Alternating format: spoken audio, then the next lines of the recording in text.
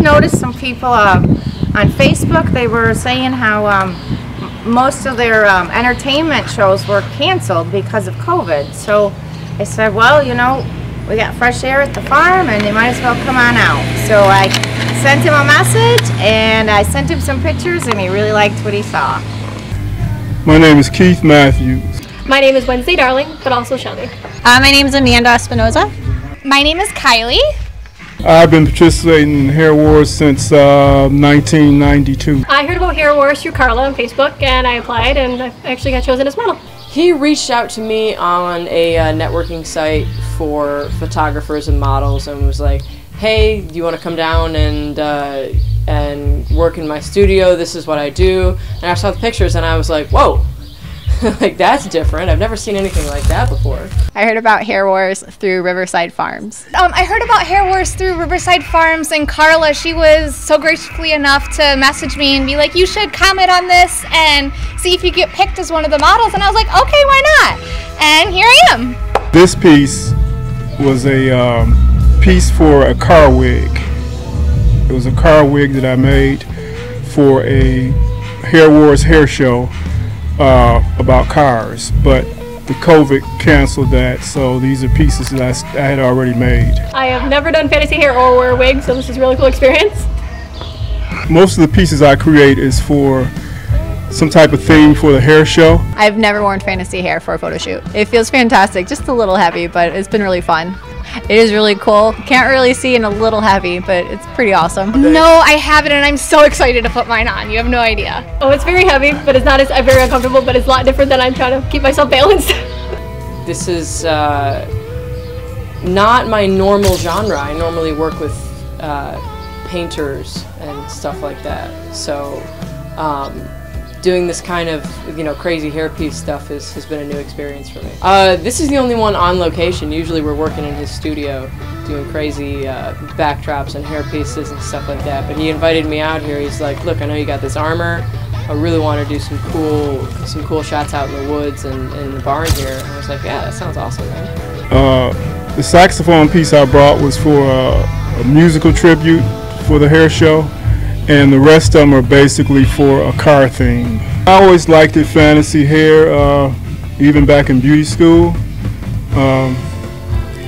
I got into fantasy wigs, so my models could dance with fantasy on. It's hard to dance if it's not a wig. So I started making them into wigs, and I could also add extra stuff to it. If you give me a theme, I can come along. I usually come up with something that's similar to what the theme is, and the themes was cars.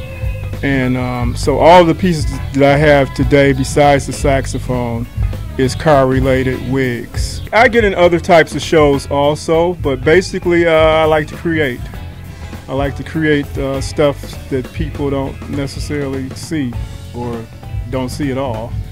I just like to create stuff. I've always been like that, even in beauty school. I've done some side things and got money for my wigs, for doing different things with my wigs. I also go to a lot of different places with Hump. We've been to different cities doing shows and what have you, which I really like to do. And I always wanted to be a fantasy stylist to a certain extent, because it's something that everybody can't do. And actually now, as time goes on, a lot of the younger people don't really want to do it. They think it's too time consuming, and it's really just it's a form of art, you know. And if you are artists, or if you feel like you're an artist to some extent, Hair Wars is with the Hair Wars is somewhere you should get involved. I would actually love to be a model for the Hair Wars. Yes, yes, yes, please. Runway is the #1 thing that I've been wanting to do for the longest time. Between that and my ultimate goal is to be in Vogue, so that's my two, I guess, goals, you could say. I prepare for a photo shoot by driving here, listening to music, dancing, and eating snacks. It depends on the photo shoot. So usually I'll stretch the morning before or a couple hours before, then I'll eat something and then load the car and go. Usually I have a lot of music in my head and I'm just kind of singing along while I'm doing the photo shoot. basically like how I'm posed, which photographer is shooting me at that time, because there could be 4 to 5 in the room while you're shooting. Just kind of like just self-awareness, making sure my body's posed right, my outfit's good, but we have so many good people around here to help you out with that. Going through my mind is just the environment, trying to get myself focused and posing, trying to work with a photographer one-on-one. Portfolios are a live document, so basically you're just continuously building them until you just don't want to model anymore.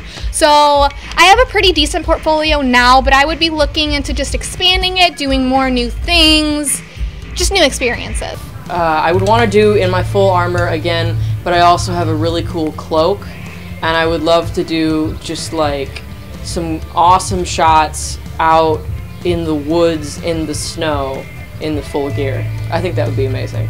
There's a lot actually. I want to start opening to more different concepts and working with different photographers. For model portfolio, the things I need to add is maybe formal wear. From the photo shoots, I share my photos to my friends and family.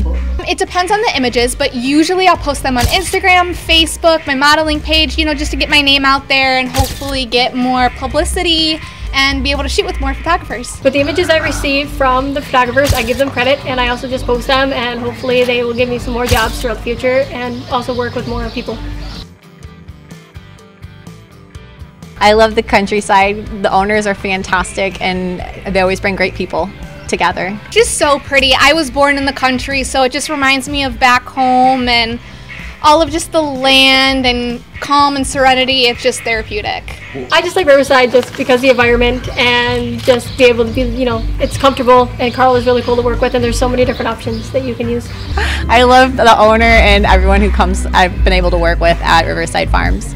I think honestly the networking. I've met so many people that mean so much to me now, and they're other models, so it's very easy to just go to one of them and be like, I need help, or can you help me pose? It's not as nasty as the media makes it seem. I have a couple different things. I have an Instagram. My modeling Instagram is Kylie Marie Model. I'm sure they'll spell it out for you. And my Facebook is Kylie Bouts, or I have a modeling page, Kylie Marie, on Facebook. You can email me to get in contact with me. It's A as in apple, E as in elephant, S as in snake, P as in pineapple, I as in igloo, N as in no, O as in orangutan, Z as in zebra, A as in apple 189 at gmail.com. I go by Instagram and Facebook by Wednesday Darling Modeling or Shelby. So, I fight in a sport called HEMA. It stands for Historical European Martial Arts.